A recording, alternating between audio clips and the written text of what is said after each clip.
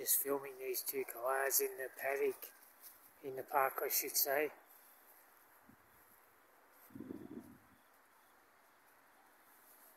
It's good to see what they get up to, these birds. Look at them, they're so happy. You know, they don't ask for much. They have a bit of food, a bit of water, they're happy. That's how human beings should be. Grateful for what we got, you know.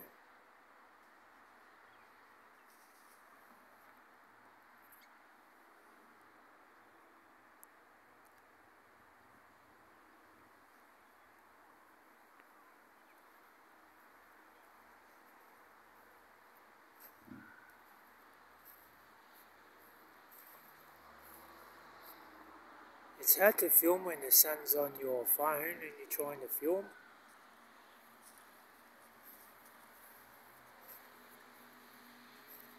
They're amazing, these koalas and cockies. They've got 80 pounds in their jaw, in their beak.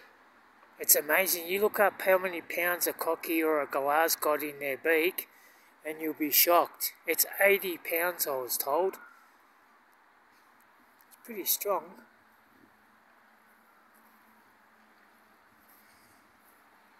They're old ones. Well, they could be too, no, it's hard to tell.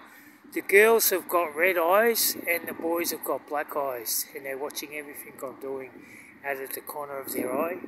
When I was really young, I had one. My uncle gave it to me and I called him lucky because he got him. What happened is he was coming through Rutherglen and one of the trucks hit him and it broke one of his wings, and he pulled up because he seen it happen, and he rescued this koala and he gave it to me as a young boy.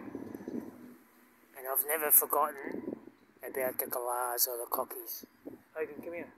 Just taking Hogan for a walk, and Maggie's giving them a hard time. They're just happy sitting there, doing their shopping, as you call it.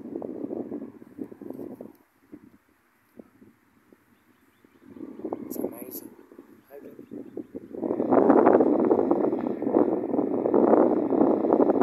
As I was when they get older, they get very, very bright pink. And when they're young, you can see the colours change. Getting back to the eyes, the girls have got red eyes and the boys have got black. And I think it's only the girls that talk. You can teach them to talk, apparently. The boys don't pick it up as good.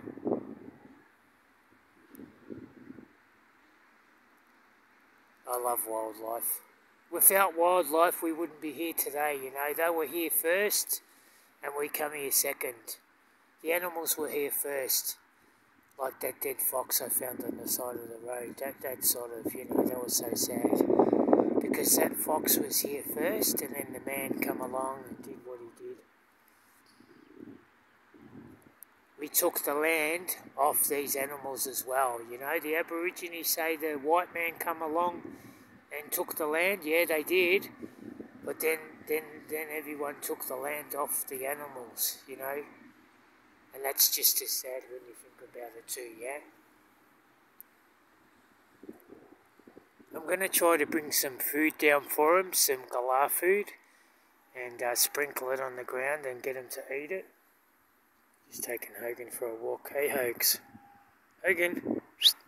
Hey. He's down at the park with me today. I could sit here all day watching these two birds.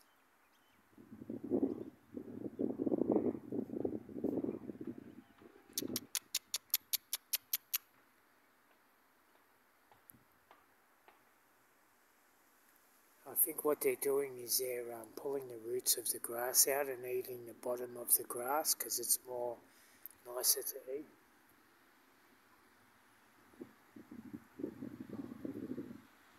Alright guys, keep out of the sun, be kind to yourself and try to have a nice day, yeah?